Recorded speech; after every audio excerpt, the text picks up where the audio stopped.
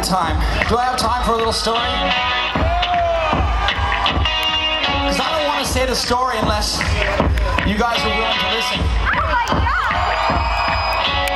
Because this is one of those stories that can change your fucking life. When I was a kid, in the 6th grade, I stayed the night at my friend's house. And when that nerdy little motherfucker fell asleep, I snuck out of his window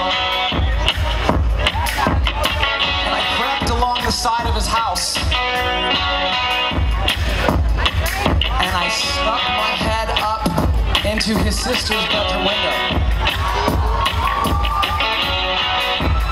And as the light reflected upon her bedroom glass, I looked at her ass.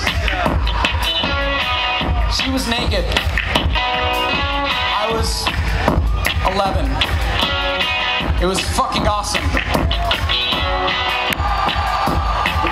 You know when your little perverted heart is beating, you're doing something you're not supposed to be doing,